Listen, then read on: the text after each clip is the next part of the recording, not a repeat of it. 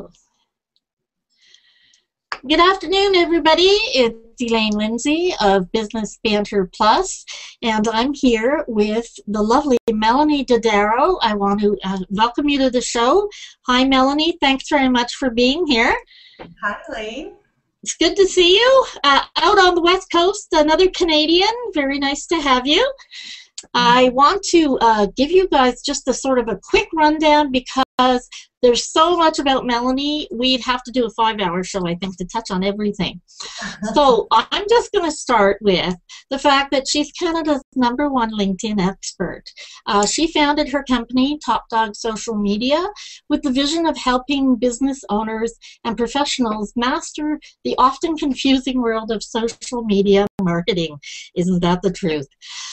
She's received a number of awards, Best Online Marketer 2013, they're top finalists for Small Business BC, the Best Social Media Marketing Company for 2012 by Promotion World.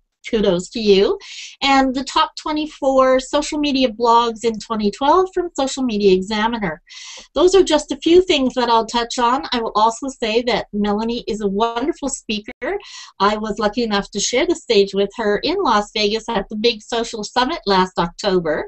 And she's also done Social Media Camp Victoria, TOTA, which is the Thompson Okanagan Tourism Association, and is going to be one of the speakers on the big social cruise coming up in September, heading off to Alaska. Welcome. As I said before, it's wonderful to have you here, Melonie.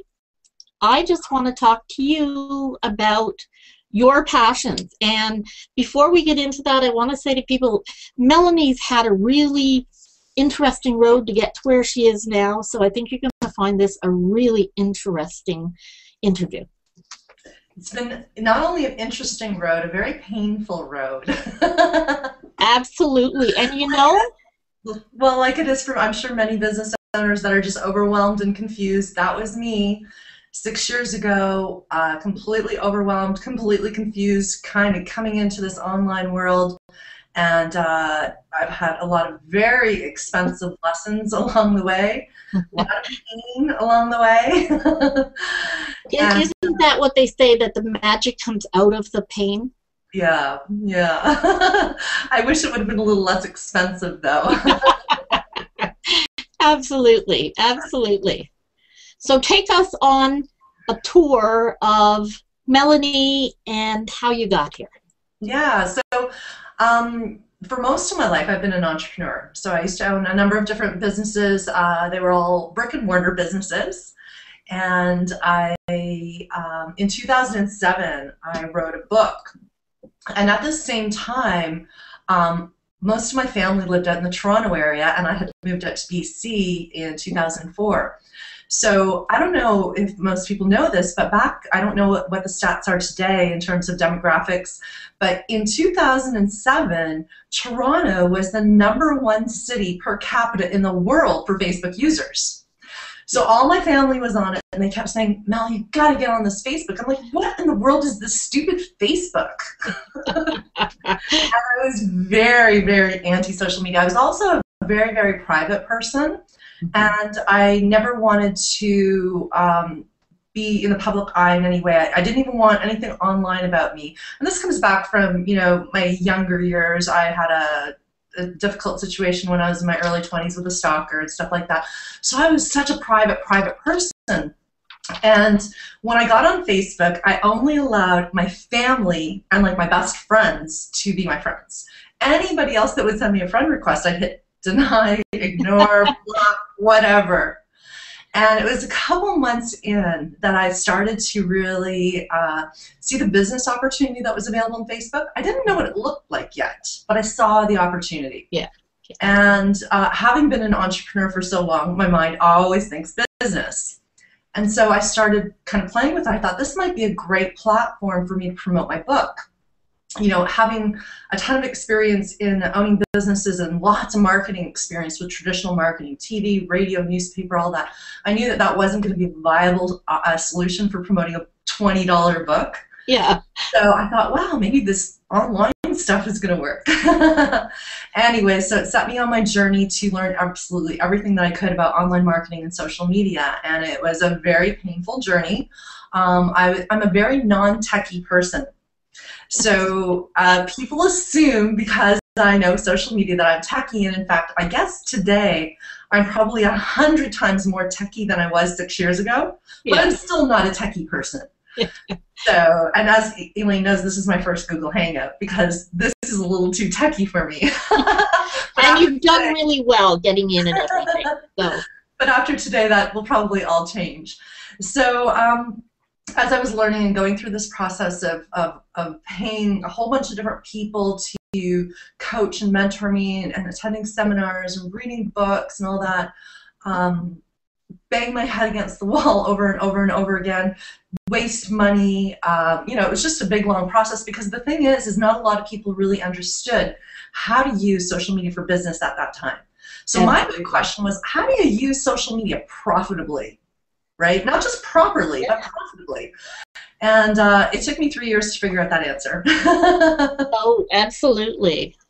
So after I figured out the answer, I started having a lot of business owners contacting me and saying, hey, Melonie, I just love what you're doing on Facebook or Twitter or LinkedIn or whatever. Can you give me some pointers? I'm like, absolutely. Of course I can. And I was giving away free advice left and right, and I loved it. I really loved it. And I was like, wow, I think I've had a little bit of a passion shift here. It might be time for a change. And so that's how my company, Top Dog Social Media, got started. Awesome. So it was quite an evolution. Well, it is, as we know, once we really get passionate about social, it really does turn everything else on its head. Yeah, and see, you know, I'm a little different than I think most of the social media people out there. I don't really love the social aspect of social media. Like in terms of, you know, I don't spend tons of time on it each day, talking and playing and stuff like that. I'm really much more focused and diligent in how I use it. And of course I am social on it. And of course I do, you know, communicate and build relationships on it. But I really look at it more from a business perspective and try not to waste a lot of time because social media can be a huge time suck. Oh, absolutely. People, if you play games at all, not a gamer, I just don't have the coordination for it, thank God, because it really does absolutely suck time. Yeah, I've never downloaded any of those different things on Facebook, the Farmville and all these different games that people play. I don't have anything against people that like it and use it for that kind of enjoyment. It's just for me, it's not there. And that's what actually really got me interested in LinkedIn. Right. Because I always say to people that I'm a business owner first. I'm an entrepreneur first and a social media person second. Right. So I look at everything through business eyes. And that's what attracted me to LinkedIn because it's all business. People aren't talking about what they had for lunch. You know, they're not playing games on it. It's all business, right? So it gravitated to my personality style. And I also, you know, see a lot more results in it for, you know, the types of clients that I work with and, of course, for myself. So it's been really great for that. I think that there's great aspects to all the different social networks that are out there, and I think that they all have their place, and they're all a little different. Absolutely, absolutely. And as we both know, you go where your audience is. And you know, for different people, that's definitely different platforms. The one thing that I have found out in the latest surveys and information is it's almost become a faux pas to not be on LinkedIn. If you're a professional, you need to be on LinkedIn. Absolutely. Bottom line. And not only be on LinkedIn, but have a great presence. Because it's your professional presence. And one of the things that I say to people a lot is, you know, if you're a professional, if you're, you know, a professional services person where your business is you. You're not a restaurant or a carpet cleaner or something like that. Your business is you. People are going to do Google searches. And LinkedIn has really powerful Google indexing, as does Google+. And so your LinkedIn profile shows up at the top of the search results. So it's often your very first impression. So I always say to people, are you happy with the first impression that you're making online right now? Does it look good? Does it convey the message that you want to convey? Does it attract the clients that you want to attract? Yeah, and I think that's a really good point. Something I also just read actually was all of the Fortune 500 companies, every single one of them are now on LinkedIn, and 83% of all top-level decision makers use LinkedIn first, Yeah, which I think is incredible. Well, the other thing there's a couple of things that are really great about LinkedIn. One is that people are 2 times more likely to trust what they read on LinkedIn than any other social network. And it's 4 times more effective for B2B, so business to business. Absolutely. Get Facebook or Twitter. So yeah, it depends again, who is your market. If you're a restaurant or a retail store, Facebook and Twitter are definitely, great options. But if you're B2B or you're a professional of any kind, LinkedIn is definitely a place that not only do you need to be there, you need to look great there, and you need to spend some time there. And I think that's a really important point. It's not enough to be there. Right. I have actually counseled people that are restaurants. After we were together in Las Vegas, I decided that it was really, really important that I take everything you had offered us, which was quite a bit, and really not just implement it for myself, but like you, I just love to help other people. As you know, I'm forever Google Plusing everybody wherever I go. But I had spoken to some restaurateurs and basically said, this is a great way for you to be contacting your suppliers. Make sure that you're connected to the people that you circulate with, that are, important to your restaurant. Pool owners, all of these people have the ability to connect to their suppliers and not just worry about getting like your customer, but being in touch with those that you need to be in touch with. That is your primary area, is definitely LinkedIn. Yeah, that's a great point, Elaine, because a lot of people think that they should just use it to attract customers, but there's some other reasons that you might want to be on some of these platforms, LinkedIn in particular. So for example, when I'm consulting with a B2C, a business to consumer type client, I'm saying, LinkedIn can still be a good source for you, but it's going to be used a little differently. Yes. So there's some different things that you might use it for. For some of the B2B people, I'll talk about here's some other ways that you can be using it. Don't just use it to find clients. Use it to find strategic alliances. Use it to build relationships with potential referral partners. If you're a financial advisor, for example, start to network and connect with lawyers and accountants that can refer business your way. And it's great. So for me, I use it for a number of different things. I connect with different people for speaking opportunities. Absolutely. I connect with people that are potential joint venture partners for me. That we might want to do some reciprocal stuff. They promote one of my courses. I promote one of theirs. Absolutely. So there's a tremendous amount of opportunities that a lot of times are overlooked. Oh, absolutely, absolutely. And there's a lot of, now I'm finding bigger corporations are actually approaching people on LinkedIn to attend their conferences, and much more than they ever were before, and finding people through LinkedIn search. Yeah, and LinkedIn's got a tremendous advanced search tool that you can find pretty much anybody that you want to find in a specific geographic area, a specific type of company or industry. Yeah. There's so many variables that are available to you. Some of them are through paid membership, and others are available through the free membership.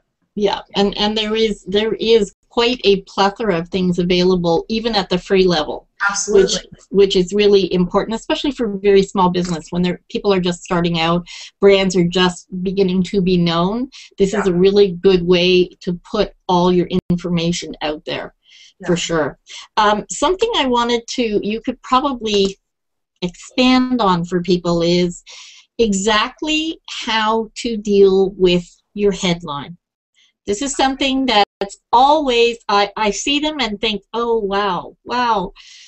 Melonie, take it away, because this is awesome. So one of the things that I always say when I'm talking about LinkedIn, whether I'm doing I'm speaking somewhere or I'm doing a training or a webinar or whatever it is that your LinkedIn profile is the foundation for your success on LinkedIn. So you need to lay the foundation first. You need to choose the keywords that you want to be found for, right? And then you need to place them in various spots throughout your profile. So your headline is the most important part of your LinkedIn profile. The reason is if somebody's doing a search for what it is you offer on LinkedIn, this is a qualified, hot prospect looking for exactly what you offer. And if you're not showing up at the top of the search results, you're missing out on that opportunity. But here's the thing, even if you are showing up at the top of the search results because you've optimized your profile, but the profile doesn't really speak to or engage or attract, still a lost opportunity. Mm-hmm. So your headline next to your photo and your name is the very first thing that people are going to see. So your headline needs to be compelling. It needs to grab attention, and it also needs to incorporate one or two of your keywords in there. So instead of just, you know, a lot of people will have, if they're an owner or founder of a company, they'll put, I'm the owner and founder. Yeah. Or they might put, I'm owner and founder of XYZ company.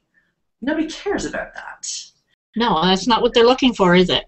No, so you need to be speaking to the actual needs and grab the attention of the people that can utilize and benefit from the services or the products that you offer.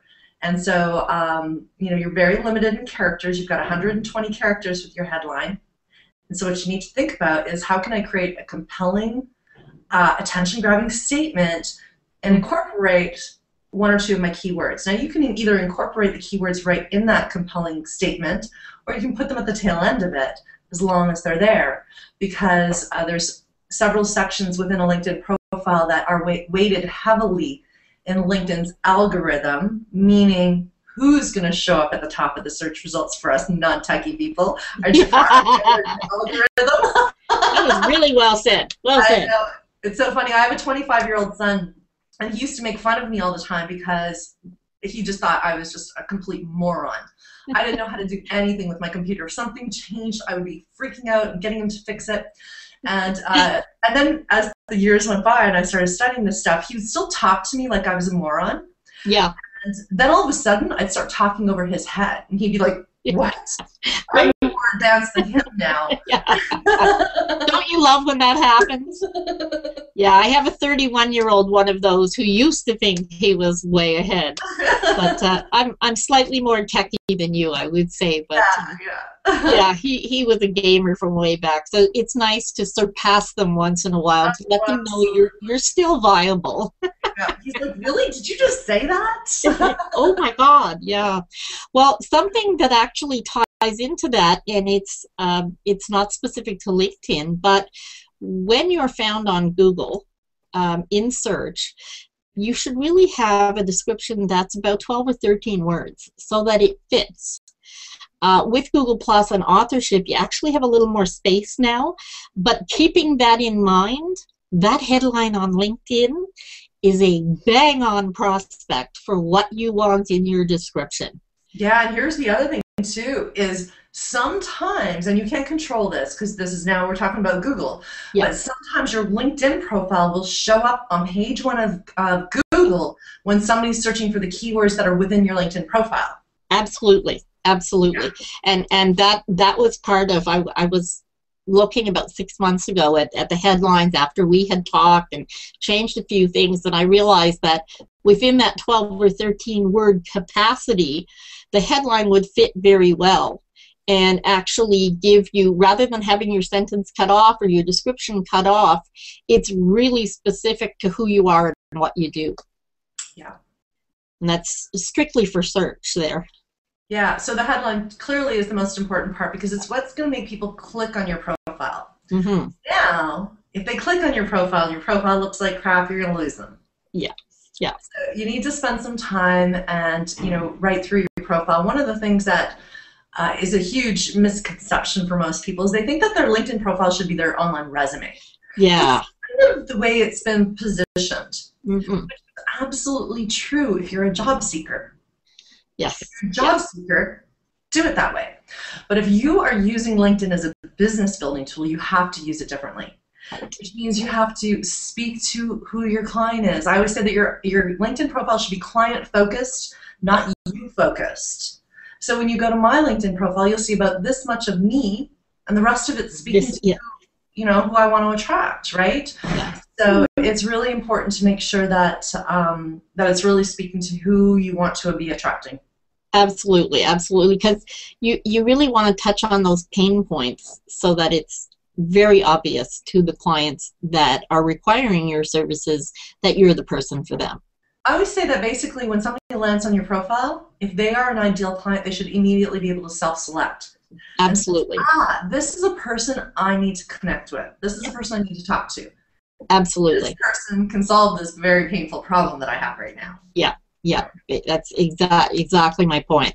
And that making sure that your profile is complete, I think is really important in LinkedIn. It's important in Google+, but for any business owner who really wants to make a good showing, wherever you are, wherever your audience is, that should also be complete. If it's not one of the big ones, then you need to apply that wherever else you are, because I think this speaks to best practices, and that's important. Yeah, absolutely. You know, the completion of the profile is very important. And in LinkedIn, they actually have a little tool that will show you, you know, where you are along the process. You know, are you at 50%, 70%, 90%, 100%? I always say that when you're at 100% in LinkedIn's eyes, you're at 40% in mine. Well said. Well said. Because here's the thing. All you have to do is write your title and your company name, and you don't even need to fill out any description at all for you to have that part completed. But it's not completed. It's not telling anybody anything about you or what you offer or what you do. So just because you've entered in those two fields means nothing. Good, and that's exactly the point I wanted to get to, because often, yeah, when you see those things and you think, okay, I've done the bare minimum, it's not the bare minimum. It's do what you expect others to do if you were going to look for them. Yeah. Because if you put yourself in that mindset. No, absolutely. I literally will spend between 8 and 10 hours. When somebody hires me to write a LinkedIn profile for them, I'll spend 8 to 10 hours. Combination of doing some research about who their ideal client is, what kind of language is important to them, what kind of problems are important to them, and really speak to and write it that way, as well as figure out, you know, what are the right keywords, optimize every square inch of the profile, fill out every single section of the profile almost to its capacity. So for example, in your summary section, it allows you to fill out, you can put 2,000 characters in there. I usually max out those 2,000 characters. I usually write 3,000 characters and then I have to go back and then cut it back. Edit out. Yeah, because the more content you have in your LinkedIn profile, the more likely you are to show up. Absolutely. If you don't have enough content in there, you're not going to show up. That's so true. So very true. And let's go back to, for 1 minute, to noting that there is a very big difference between business owners on LinkedIn and job seekers on LinkedIn. Yeah, so I mean, for a job seeker, a more resume-style profile is suitable. As soon as that person gets a job, and if their job involves anything where, you know, networking with other people becomes important, or building relationships with other people becomes important, or finding potential clients or prospects, then they need to tweak it to start to speak to that. But if they're looking for a job, it's okay to have it resume kind of bio style, because they don't have an ideal client they're trying to attract. They are trying to attract an ideal employer, though. And so I don't very often do LinkedIn profiles for job seekers, just simply because they usually can't afford me. Right. They're unemployed, right? But I have done a few. And so what I'll do that's very different from what anybody else would do is I'll actually speak to the ideal employers that they're looking to attract. And here's another super sneaky little ninja trick. I'll actually write the names of the companies that they want to work for in there. Oh, wow. I'll be like, I'm seeking a position with, you know, these types of companies in these types of positions. So I'll optimize their profile for all of the different positions that they want to get filled for. So recently I did it for a hotel manager. He was a very experienced hotel manager who, you know, the hotel he was working for got sold. He was in a position where he had to look for a new job. So I was like, okay, what are all the companies you want to work for? And I would incorporate all of those names in his thing. I'm like, what are all the different positions that they might be looking for? You could be a general manager, you could be a hotel manager, you could be a sales manager, you know what I mean? And so I incorporated all that into his profile. He found a job. Oh, that's excellent, Melonie. That's really, really good and very key. because there are a lot of people out there that are looking for jobs and starting to understand just how viable and how important LinkedIn is for Yes. them, and that's really important. Yeah. Let's move on to like a little broader in LinkedIn. I'd like to get your impressions of groups. LinkedIn groups are gold mines, right? If you use them properly. Yeah. So here's the thing: is every single person that I know when I'm first talking to them, they'll, a lot of them will have joined groups. So, for example, the financial advisor will have joined all the financial advisor groups. Yeah. Like, the realtor will have joined all the realtor groups. Yeah. I'm like, no, you join groups based on where your ideal clients are.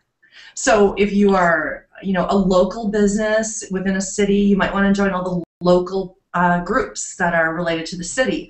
If you have a specific type of client that you work with, maybe you work with coaches and consultants or speakers or trainers, or maybe you work with accountants, or maybe you work with professional services people, then join those groups and start to interact and engage in those groups and provide value. That is the key. Provide value within these groups. Don't be a spammer. So much spam on social media. It's really ridiculous. It's very disappointing because it over time starts to get people to start to ignore more and more, right? It does. It does. I report everybody for spam. Thank you. I wanted to get your opinion on that. Yeah, I think it's important, and this is something I used to say to my parents a lot was, if you go to a restaurant and the food is bad or the waitress was terrible, or you go to a store and you get shoddy merchandise, they can't fix the problem unless they know there's a problem. So if you don't report these people, we're just going to be more and more inundated with spam because nobody's saying anything. Exactly. So no, I always report. There's a lot of people that will set up fake accounts. Yeah.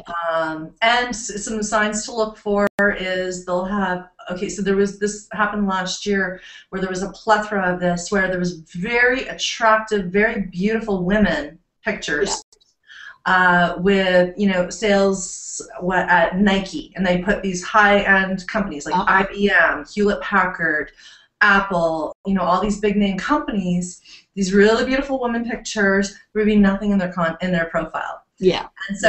And it would be one after another after another. I would open up my LinkedIn profile and I'd have like 100 requests from all these things. And so literally I just went spam, spam, spam, spam, because that's all they were. They weren't even real profiles. So absolutely. And that's another thing. There's now a new, the little templates that people, when you just click and connect, there's a new one. It's because you're a person I trust. I'm almost at the point where I see that, and it's like, I'm sorry, I'm not going to connect with you because A, you don't know me, and so why do you trust me? That makes no sense to me. My number one message to everybody when it comes to any kind of interaction or engagement on LinkedIn is personalize, personalize, personalize. Do not ever, ever, ever use a default message through LinkedIn. Connection request, recommendation request, anything. Always personalize your message. If you don't know that person and you want to connect with them for whatever reason, tell them. Say, hey, you know what, we haven't met yet, but I wanted to connect with you because of X, Y, Z. And then also say, hey, listen, if you're not comfortable with connecting, don't worry, just click ignore. Yeah. And let them know that, hey, I want you to feel comfortable with this. If you're not, just click ignore. But yeah, I mean, why? Some people, see, the problem with LinkedIn is that a lot of people don't understand what it's for. It's a business social network. So a lot of people are very guarded with their LinkedIn profiles. They're like, I'm not letting, kind of like me 6 years ago with Facebook. Yeah. I don't know this person. I'm not connecting with this person. And what I always tell people is LinkedIn's not Facebook. Facebook's where you share your personal information. LinkedIn's where you're trying to grow your business. So it's okay to connect with strangers. You don't necessarily want to connect with, people that might look shady or, people that might look spammy or whatever. But if the person looks legit, they look, professional and whatnot, there's no reason not to connect with them. Absolutely. Because here's the thing about LinkedIn is every time you make a connection, it's a win-win. So you and I connect on LinkedIn, Elaine. Now you are exposed to my very large network on LinkedIn that just massively increased your second and third level connections Absolutely. by millions and millions and millions. And however many people you have, it doesn't even matter. You've exposed me to your network and second and third level connections. So we both helped each other by connecting. Absolutely. What people don't realize is that you only show up in a LinkedIn search when people are doing searches for what you offer if you're in the first, second, or third level network. Yeah. So if you have such a small network or you're restricting things, you're missing out on opportunities because you're not showing up in the search results. And I say to people who are a bit hesitant or just starting out, I think, you know, bottom line, I think you need to have a minimum of 501 in your network before you're going to be able to utilize this at all. Because it's that outreach, it's that amplification. That, you know, because you and I, we don't know. It could be, you know, your best friend's brother-in-law's second neighbor that wants to connect through how it works. Right. We don't know. It's not always the person that's connecting to us that wants to work with us. Oh, absolutely. I was actually just talking to a friend of mine today that you know also, Deb White.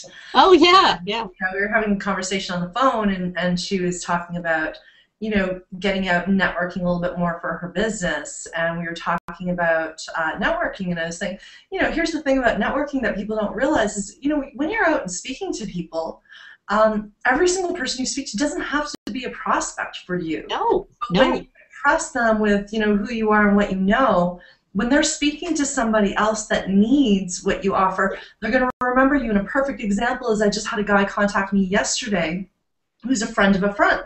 Yeah. And the friend, who unfortunately has passed away, he passed away last year, my friend, who was a mutual friend of ours, but he had promoted me like crazy to this guy who now just got hired in with a new company. And they were sitting down having a meeting, the company owner and the key stakeholders within the company, and they were talking about we need a social media presence, we should hire.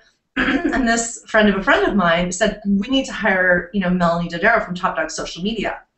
And he said, everybody in the meeting was like, oh, but I know a social media person. Oh, I know a social media person. Oh, I know a social media person. But he had such strong belief in me. And then what he did, it was funny. He said, I pulled up your website and I played your video, and everybody just stopped talking. They're like, okay. But you know, he sold me. He sold me, and I had never even had a conversation with the owner. And then this morning he called me, same guy. Melonie, I have a referral for you. Somebody in Calgary. Here's her phone number. Contact her. She wants to hire you.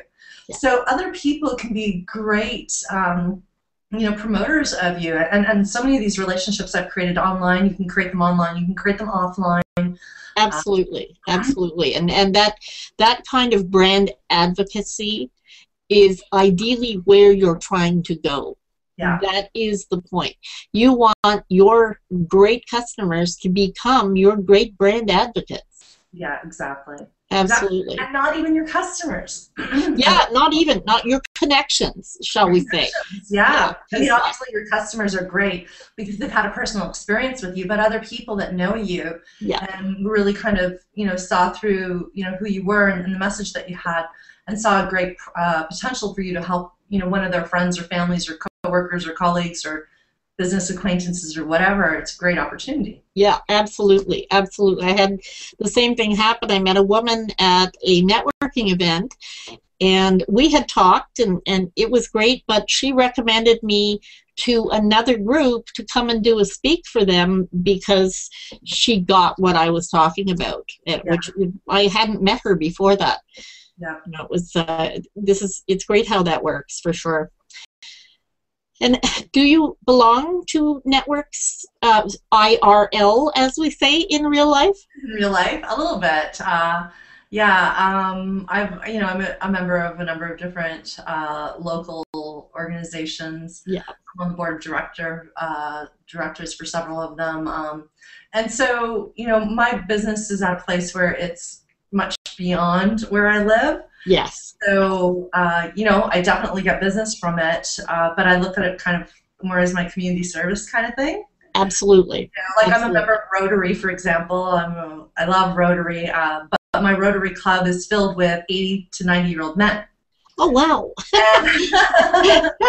So sometimes I do networking for other reasons. For me, when I go to Rotary, it's my feel-good time. Yeah. These guys are, I always say, I'm like, I've never, I'm in a group. Every Tuesday when I go to these meetings, I'm in a group of the most amazing, kindest, nicest people that I know, and I leave just feeling really good. Oh, yeah. So they were all very, very successful business owners that have, since retired and sold their businesses and whatnot. But yeah, I mean, networking in real life is really where it's at. And one of the things that I always talk to people about with social media is a wonderful place to start to build relationships, but the real magic happens when you take that relationship offline. Absolutely. You can't always do that, because I've got clients, in the US, I've got clients overseas in Australia and Europe, which I may or may not ever meet. But, even video really adds that extra element, right? Those clients that you can't meet, I'm a little shy on video. We're working on that. You're doing such a great job here. I had three interviews this morning back to back. I was on CTV Edmonton this morning, right before this. Oh, excellent. And the one after that, I said, I don't like to put on makeup very often, so I put all my video stuff all in one morning, back to back. Well, now, see, that's efficiency. That is absolute efficiency. Yeah, first day of the week putting makeup on, so. Yeah. Well, it's true. I find that, video, because I'm such a proponent of Google+, but the whole concept of video chats, this is a great way. It is, to me, the next best thing to being there. No question about it. Yeah, over time, it's actually proven in Google+, and even people in Facebook, and in some instances in LinkedIn as well. When you come to know people well enough, when you've spent enough time in video chats with people, you want to meet them in real life. Absolutely. You want to make that extra connection. Oh, no question about it. I just attended social media camp not social media camp, that's where I'm speaking next week. Social media marketing world in San Diego a couple weeks ago. Yeah. And it was interesting because I had so many people that have been connected to me online and following me online. They're like, Melonie, I need to meet you when we're there. And like all these people like just reached out to actually have that real life in person. Yeah, it's I was at an event last night, same thing, with people that I'm connected to all around North America, and it's great to be able to finally get to touch them, if you will, have that touch, because it makes your next interactions all that more sweet. I think that social media has really, in some ways, negatively affected that in people's minds, that they think that they can just create relationships online, and they've forgotten about the importance of offline. They've forgotten about the importance of taking a relationship to the next level.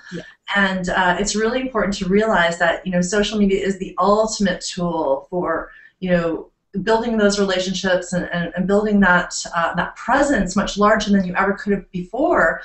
But whenever you have that opportunity to take that relationship to the next level, whether it's picking up the phone, calling that person, or doing a video chat like this, or meeting in real life, in person, it's really important.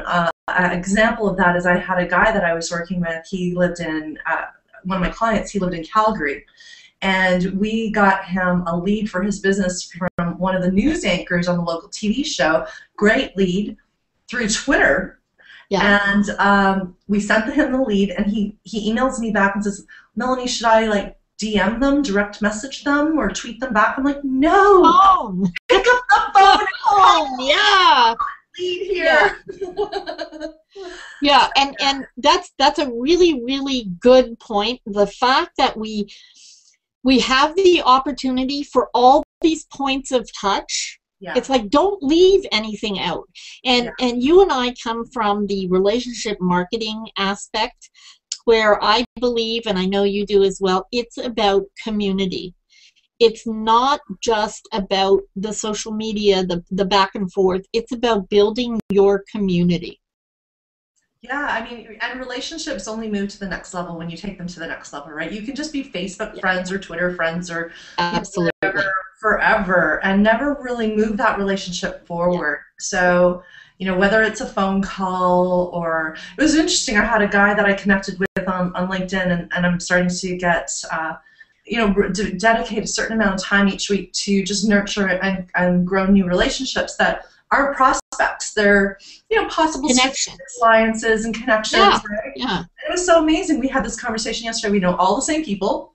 Yeah. And I was just like, wow, this world is just so unbelievably small. When you have that commonality with people, right? When you've got something in common with them, we've got the same friends, we've got the same network. Who do you think the next time he has a conversation with somebody that says, I need somebody to help me with social media, he's going to be mentioning?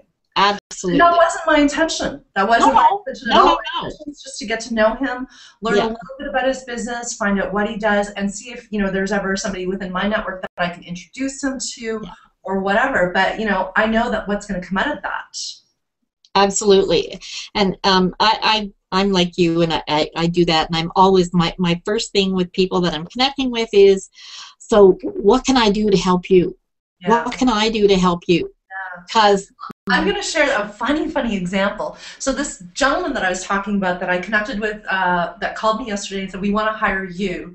This is what happened. We had our board meeting. The president, CEO, the stakeholders were all there, and they were everybody was giving their opinion on who they should hire for social media, and I totally pushed you, whatnot. This guy, the way I met him was he had just recently gotten divorced about 5 years ago.